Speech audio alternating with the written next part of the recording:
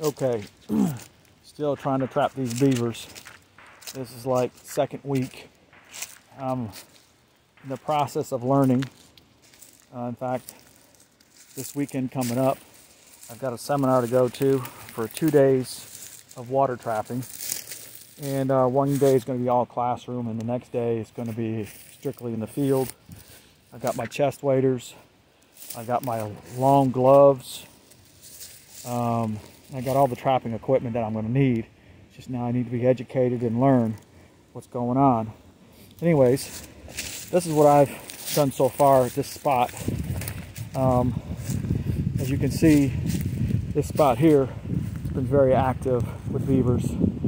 And I get them on camera right there every night for the last 4 nights. And he mainly travels up this right here and this section up here.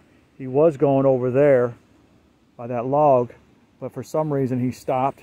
But right where those sticks are is a 330 under the water. I was hoping he'd come up through there, but he hasn't.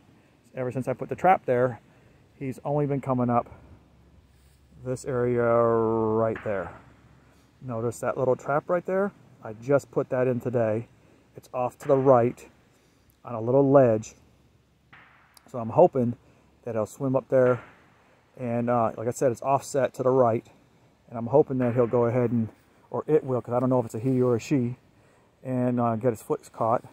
And I don't know if you can see it through the water, but there's actually a drown cable right through there going over that way, and then down. And then right where to the right of that tree reflection is where the cable and the brick is, the cinder block. So that's what we're hoping for. And then over here, let me walk over here real quick. I actually put 3 traps in the water today, or at least freshened 1 and put 2 in. There's the conibear right there. Let me zoom in a little bit. There you go.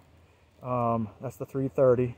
And I also made a little path and slicked it up with some fresh mud and put a little stick on the top for castor mound scent. So hopefully, if he doesn't come up that way, maybe he'll go down that way. And then back over here, I decided to try something new. And got to watch my footing. It's kind of steep here in this pond. But I tried something different.